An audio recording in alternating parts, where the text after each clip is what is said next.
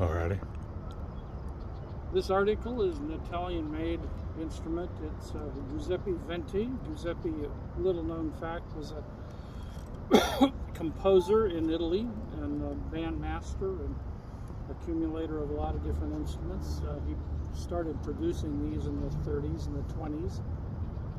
There were a few of them made. Not too many of them are left. They were very popular in the 50s because they have a very loud sound, and that was the days before amplification. So if you had a large concert hall, you could pull this out and it would carry the hall real easy. Made for polka bands and actually made for little Italian street music affairs, and that's perfect for what I do with it. It's not incredibly complicated in today's terms, but it's a beauty. I mean, the reeds are all heavy duty and you can't hurt it. It's made very roughly. Leather straps are all anchored in and secured, and it does not fall apart with hard use. It's just a 1930 industrial grade heavy duty item. A very beautiful instrument, and it's my favorite little gem. I picked it up in Indianapolis when I was running around town. I saw it in the music store and I said, you know, I gotta have it. I think I can make that thing rattle. And I did. They want lots of money for it, and I said, you don't understand. I'll practice it so much I'll wear it out. And I can't pay a lot for it because I can't buy 3 of them. Well, the sounds that you make with it are priceless.